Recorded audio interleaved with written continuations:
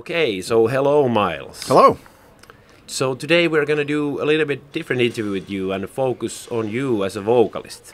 Cool. So are you ready to roll? I'm so ready. I'm ready to rock. Let's do this. So actually the first question goes that do you recall when you heard rock music for the first time? Yes, I do. As far as rock music goes, it would have been, I was probably 5 years old. I was getting out of daycare. My mom was working, so she put me in like a daycare thing during the day. And she picked me up, and I heard dun dun dun dun dun dun. Yeah, I heard Smoke on the Water, and I just thought, that's cool. Yeah, that was my first like introduction into the power of the guitar riff. So was that also the point where you decided that I will be a musician one day, or how did that actually happen for you?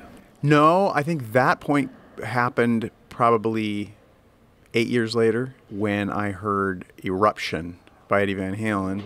And then a few hours later, I heard Whole Lotta Love. That was the afternoon that changed my life. I remember it very, very well. It was like the sky opened up and the hand of God just was like, it was just incredible.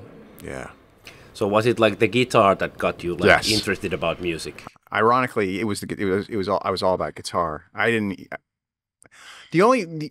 did like vocal melodies. Like I was definitely drawn to melodies so primal. So I was definitely drawn to like Beatles melodies, anything that was well composed. Yeah, I definitely had a thing for. So you also went to Spokane Falls Community College to study music. Yeah. So how did that happen? Well, I really wanted to go to Berkeley, or I wanted to go to the Musicians Institute. But truth be told, just didn't have the funds to do something like that. So I forget what happened. Something happened. Somebody from the community college, like they heard me play. And so I got a little bit of a scholarship. And I remember when I got that news, I was like, oh, cool.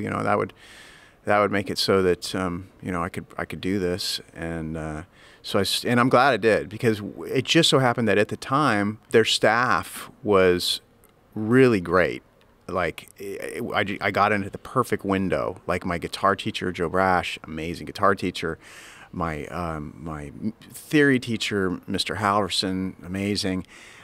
And my second year, I got to study big band arranging with a guy named Bob Curnow. So and that guy is like, a legend. He worked with, I believe he worked like Stan Kenton and like just a legendary arranger. So for me, having that foundation in jazz studies, it was just incredibly very great way to kind of set me up and prepare me for my journey.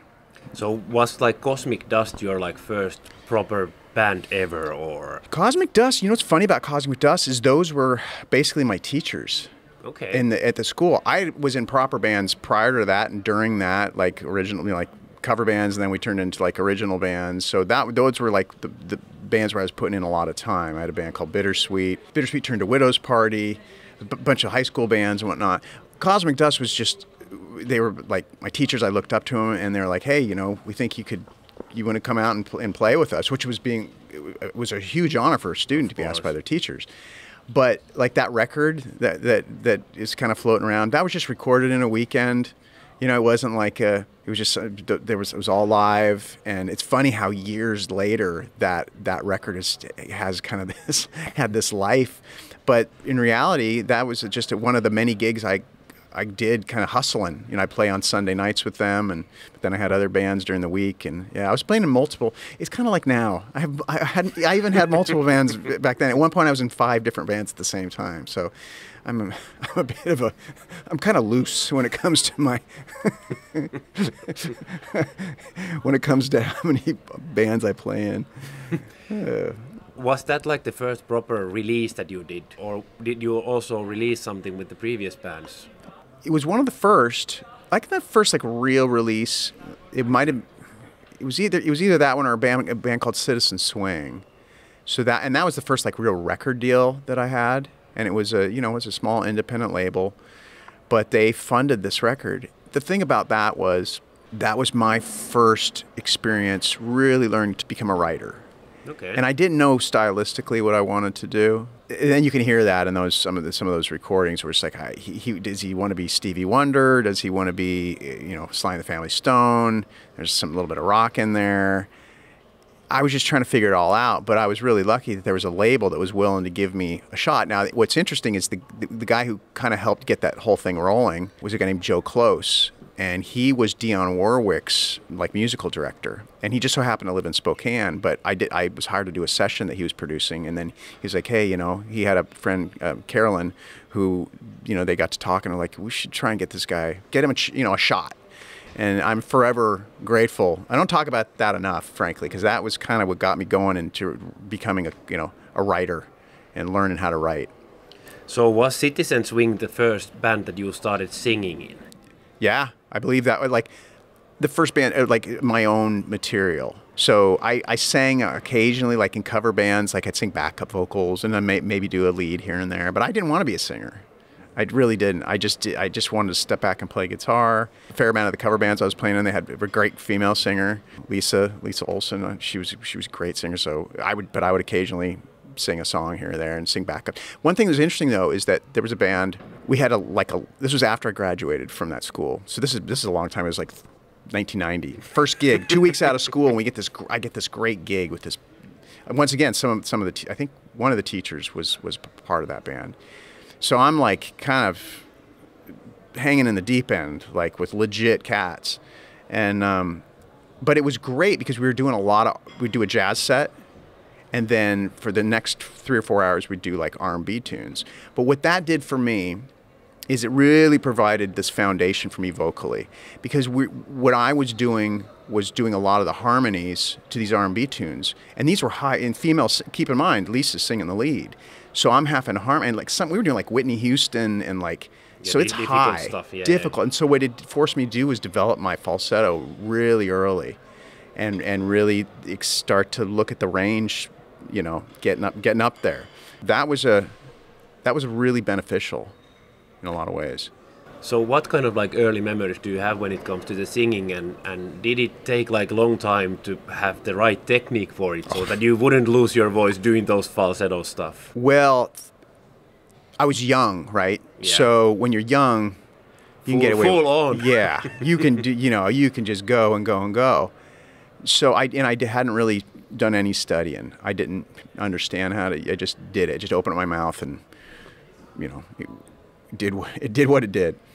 It wasn't until about 5 years later, somewhere around there, and after I got the first real like major label deal, and I was lucky enough with the Mayfield 4, and the management at the time, Silver Management, they suggested that, you know, I study with one of their artists had studied with it. Chris Cornell had, they managed Soundgarden, and you should study with Ron Anderson. Probably, like as far as things in my career, like that were so pivotal in kind of where things would go, was having that opportunity for him, because he's one of the greatest teachers in the world, period. And he's since passed away, but I'm forever in debt to the things I learned from him. So he threw a hand. I didn't take a ton of lessons from him because, frankly, I couldn't. He was expensive. Like I couldn't afford a ton. Like some guys would just have him come out and do every show with them and warm him up. And for me, I probably took a total, after like 15 years off and on, I probably took about 15, 16 lessons from him. But I still work with those recordings. Anytime I'm getting ready to sing, I warm up with them. So yeah, that was when my first introduction into learning technique came into being. And they wanted me to do that because they knew I was going to be touring a lot, and they knew, you know, when a rock singer touring nonstop, you gotta have an understanding of what not to do so you don't blow your voice out. When you started singing, we've asked this same question from like different male vocalists, but were you first sort of like mimicking your idols before figuring your own way how to do things, or how did you develop the voice that you have today? Absolutely. I was mimicking for a long time because I didn't know who I was yet. When I first started singing was in that Citizen Swing era, right? And it was kind of a reaction to what was happening where I lived in the Pacific Northwest, because grunge was king. Okay. So I was like, well, what is it that I'm going to do? And what is it we going to bring? What, you know, they're already doing that. So I loved, you know, my first musical memory. There's the rock question, which is a great question, by the way. But my first musical memory was seeing Stevie Wonder on Sesame Street. So Stevie Wonder was kind of the thing, and always was. So I would sit and drive and listen to Songs in the Key of Life and Stevie Wonder's original Musiquarium, which was like a greatest hits thing, and I would sing along, try and sing along. So I was mimicking Stevie Wonder a lot initially. Then fast forward a few years later, and then I heard Grace. I heard Jeff Buckley, and it was just like, okay, I mean, what is that? What's happening there? Tom York, Radiohead, same thing. It took a long time of just kind of like, and you can hear that then with the Mayfield 4, like that first Mayfield 4 record, you can totally hear, you know, his inspiration. But that's very normal in the early days for every musician. Sure. That you hear those influences through. Sure, yeah. So, but I was trying to figure out who I was, and it took about another decade or so till I was like, oh, okay, I think that's where I'm going. I'll do that. In terms of like heading out for the first tours, were you ready as a vocalist to do like show after show after show, or was it like a big learning experience also for you? Well, it was in the beginning, like especially touring like on a national level, we were the opening band. So Mayfield we don't have to play like half hour.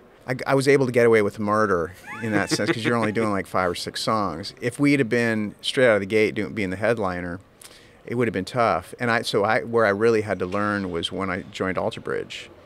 And that's when it was like, okay. And that's where I learned things like, if you're going to go for the high note at the end to find the real, that was a song on the first record, but it was super high. And you can definitely hear like the Chris Cornell influence at that point. Doing that night after night was affecting things, you know, and so I had to figure out, I had to go back to Ron, like, Ron, do you have any suggestions here? And he would teach me to reapproach it. And that was kind of the saving grace. I don't know what I'd have done not having, you know, that guy to help direct me. And he's worked with a lot of people. He worked with M Shadows, who I love his voice. I mean, we could just go on and on and on. Or Axl Rose, David Coverdale, like Chris Cornell. What a gift he was to the music community.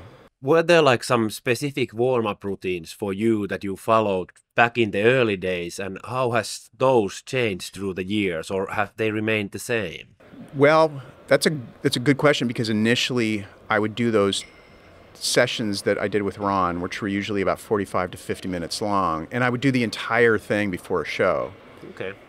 And that would, not realizing that you're already kind of wearing your voice out. And it wasn't until I had a tour manager, Pete Merluzzi, shout out, brother.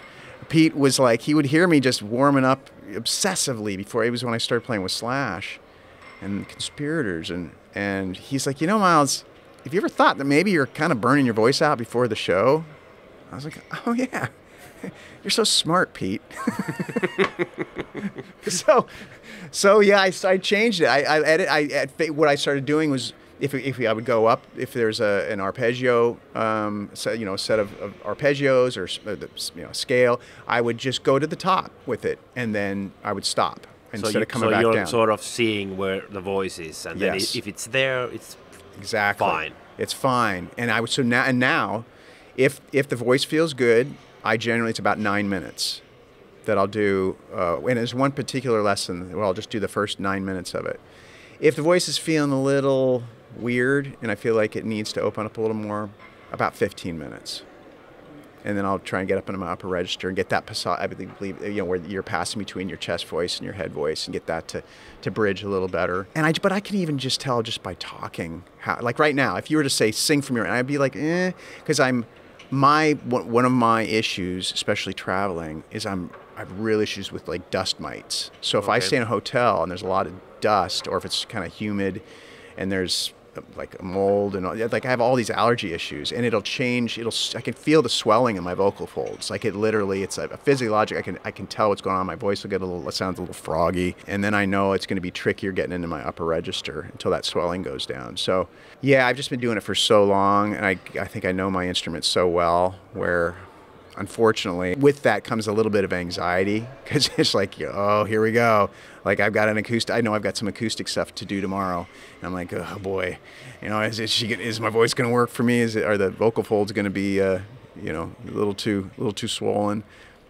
But that's part of the fun. You just never know. But that's never good that if you are like stressed out. I guess that's also quite bad for a vocalist. It is bad. It kind of compounds the issue because it's just like with anything in life, which kind of leads to shameless plug, leads to this album title of this record I have coming out called The Art of Letting Go. But it's learning to let go and not obsess and let that, attach to those thoughts, attach to that. What if? Oh no, it's because then all you're doing is you're just making it worse. That's not going to do any good. You just got to relax, and everything at the end of the day, you want that effortless. You want it just to you want to be in that flow state. Fair enough. My next question is going to be that are there like some specific foods or drinks that you try to avoid before the show that you have felt that they harm your singing somehow, or on the opposite side, something that you want to take that you have felt that they help you with the singing? Well, interesting. This is the album topic, really. Yeah, right. The thing with me is, I'm kind of cursed on a number of levels in that respect. My digestive system is not the most hearty, so like spices, no go. Even though I love hot foods, I can't do it. Carbonated beverages, absolutely not, because it'll keep coming up. No alcohols, no.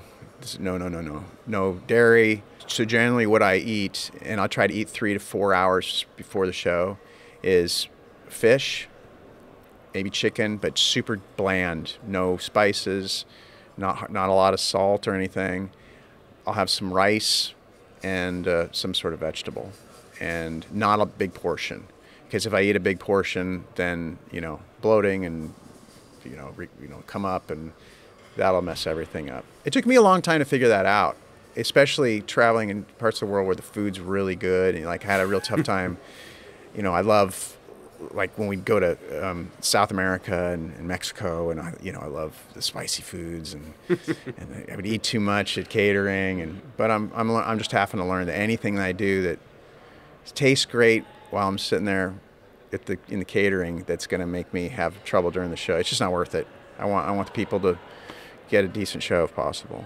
The next question is going to be quite wide since you've been involved with many different bands, but are there like some specific albums that you can pinpoint from your discography where you have felt that you've taken big step forward as a vocalist? Or do you feel that basically each album is a step on its own? I didn't.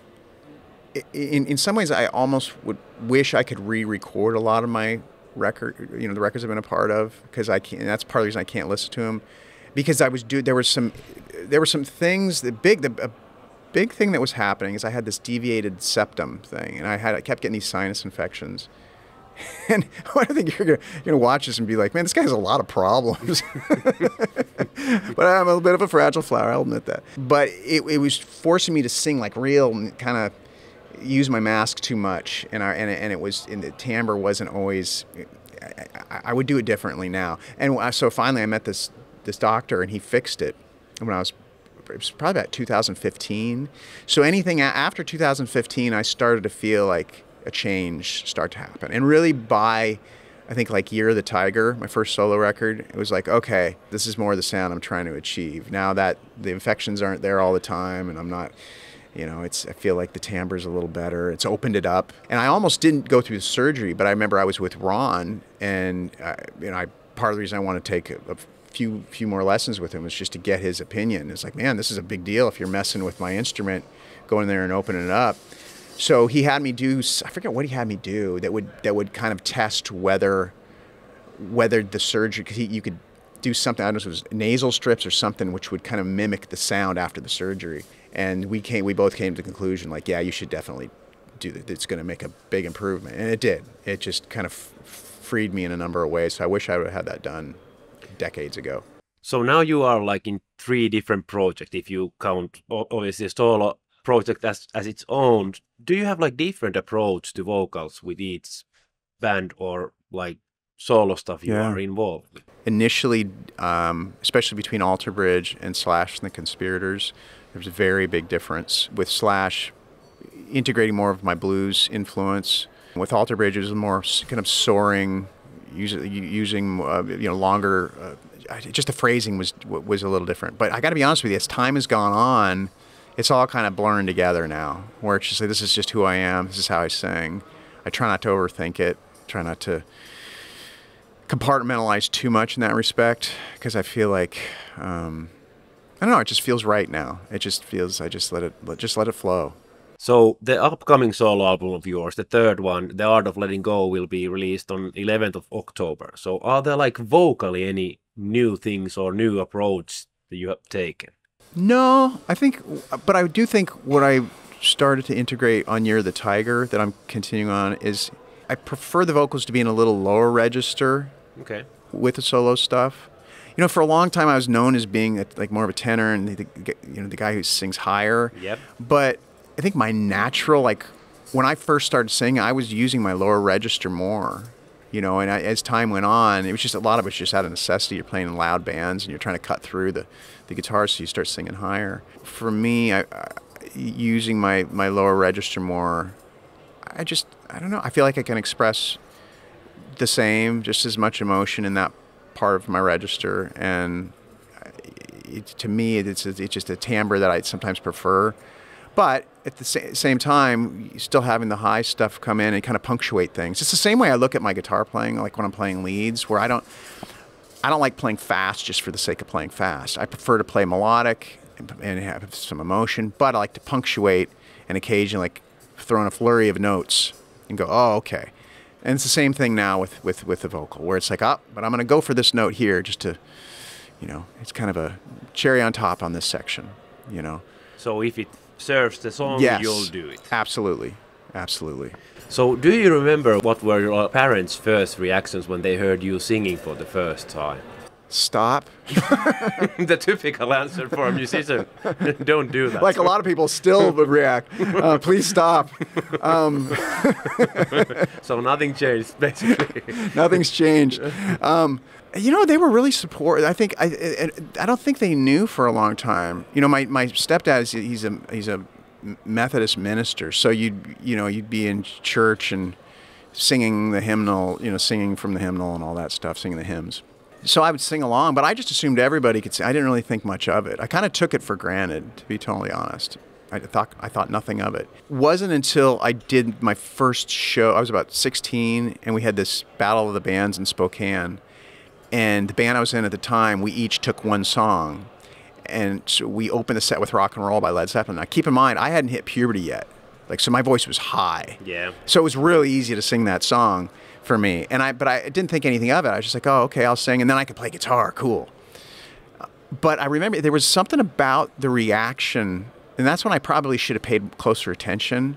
Like there was just some people seemed to connect to a degree, but I was just too oblivious to it.